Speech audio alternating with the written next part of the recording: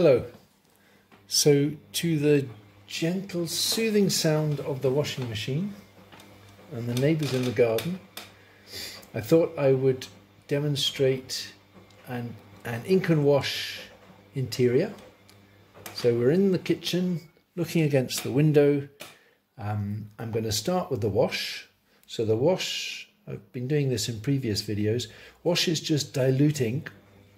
So I've got a little tray of black ink which I've diluted fairly generously because this ink is incredibly strong, and I've just a broken off bit of sponge.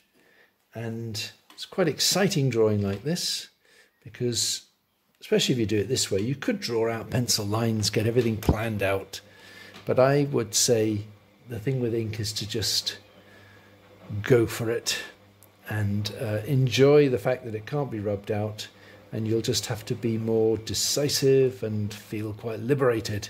So we'll start with the black fish jug here, which is here, there, I think maybe a bit higher, and I've got a cup down there, so I haven't tidied up anything here, and therefore I'll have to tidy it up in my drawing, so I'll leave certain things out, but I did want to get as far as the jar with the flowers in it. Yeah, they're going to be there, and then I think I've got the top of the table about there, and I have a chair over here, and then that's where the window is.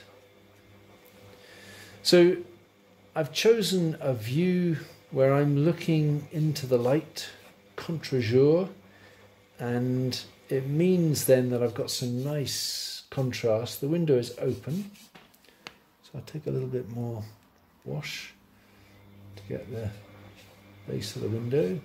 Try not to let it run. You don't have to do that. I'm having to hold it up so you can see, but you can do yours flat.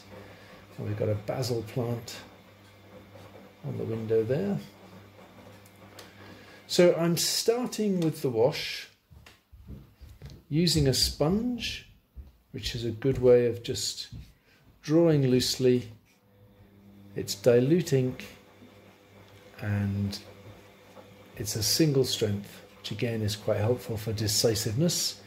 I look with my eyes half closed, although often if you sit and look towards the window, you're instantly given a clear pattern of light and dark. But when you look with your eyes half closed, it helps you to see a simple pattern of light and shade. And that's where that bit of the window is, with a plate up there.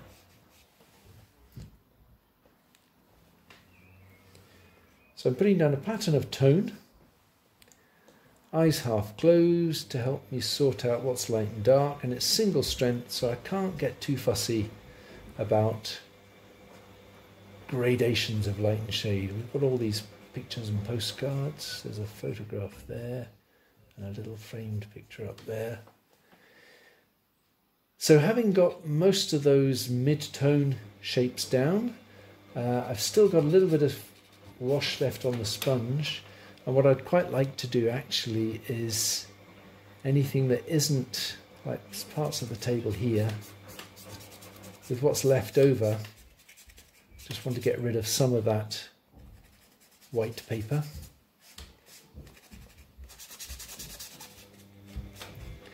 And the wall isn't quite so bright there. So that's the starting point. Working with the sponge and the wash, you can keep going back as you see things are a little bit darker. But as I say, the idea of it really is to force you to choose what's light and what's dark. And then when you let that dry, which I'm going to do, or I'm going to take off a new drawing underneath, then you can take your stick and your line and start to introduce some definition. The other thing I was thinking of doing as well, which I think I did in the other one, we've got a bit of a view of the mountain up there. I think I got too much wash on there, so I didn't really want that to be quite so dark. I'll come back to this one though. I'm going to work on a different one, but I'll show you what you can do if you went too far, as I just did. So that's putting down the wash first, and buried under here is another version. Oops, upside down.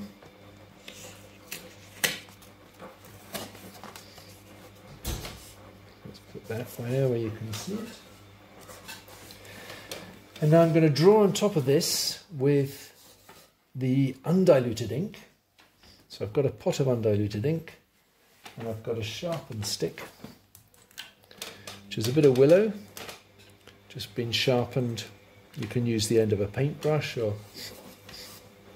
and rather like drawing with the sponge, it's just quite nice to have something that makes you just a bit more inventive. If you draw with a pen, I find firstly that pens snag a bit, then the nibs easily get damaged. And then you can also feel that, oh, there's only one way to draw with a pen, I have to learn how to draw with a pen. Whereas with a stick, how absurd is that, to draw with a sharp but a stick? So you'll just draw much more freely. So that's our fish jug. Then I've got the ellipse of a mug down here.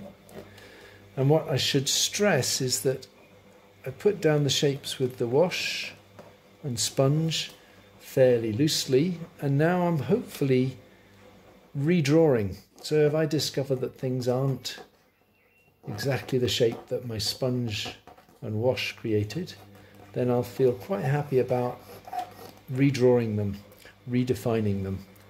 But you probably find that because things work quite well as these dark shapes against the light window, you may not do quite as much redrawing and redefining as you first thought. And it's certainly a good approach for making you simplify and leave things out. So be aware of what you define when you put in these lines, and now and then stop and take stock. And if you think, well, actually, I don't have to do much to all this bunch of flowers and stems or something like that. You know, if you discover that something is already sufficiently well described, then leave it be. Less is more, and all that sort of thing. So there's the plate on the table, and I think I probably will put in the table edge again. It's probably good to have it behind these objects. And I would guess in a way that as you go further back in your picture, you'll probably find that there is less need to define. I'll do a bit to that chair because I think it's quite good to have something at a different angle. And I've got a chair over here as well, behind everything, which is probably quite good. When you have objects behind and they appear in the spaces in between, and that'll help add some depth. And as I say, as I get further back, there's maybe less need to define. I think I certainly want to define the basil pot in the window. I might have done too much defining of the flowers, so I think with the basil pot I won't be too, I'll get much in there. I'll get a line on the window. So you see how it gradually develops. And again, you can look with your eyes half closed. If certain lines remain in your view, then you can think, well, that's worth defining. And if other things disappear when you look with your eyes half closed, well then don't bother with them. So in a moment I'm going to pause this because I want that to dry, and I'll just show you what else you can do, which would be to go back to some wash or try some chalk and see what else needs defining. But I can see more to my cup here, so I think I'll do a little bit more pattern on the cup to make that stand forward. That looks a bit vague. Maybe I need to get something at the edge of the picture there. And I'm a bit undecided about what's out the window. So let's see. I'll pause a moment while I let that dry for the chalk to be done.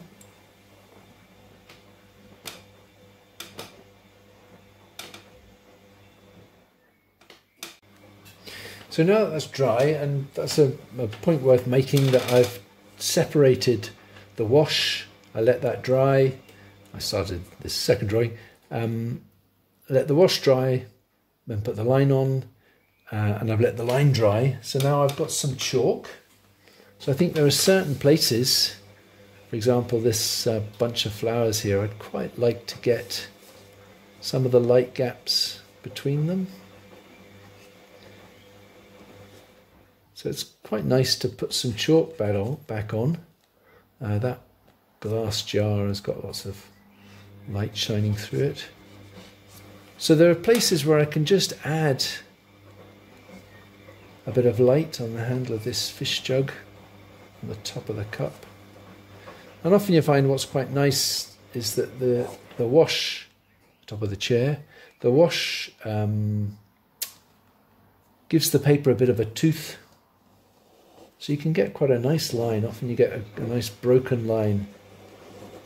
I've got slightly rough watercolour paper here, so that also will give you quite a nice textured mark to the chalk. So it's not just about correcting, it can also be about adding a new layer of depth, of light. So again, use it selectively. Don't obsessively try and tidy up. Just see what can you add some more interest to the drawing with. You know, where is there light shapes that will help you see through objects or enhance the contrast. And by the same token, I mean, I'm really unhappy with my mountain out there. You can also try charcoal. And the nice thing about charcoal is, having been decisive with your ink and your wash, you can now actually be a bit more subtle with your charcoal. So I wanted to get in a bit of the mountain over there, just giving me a grey. Maybe I want to get a bit more grey over here, so that the inside is a little bit darker.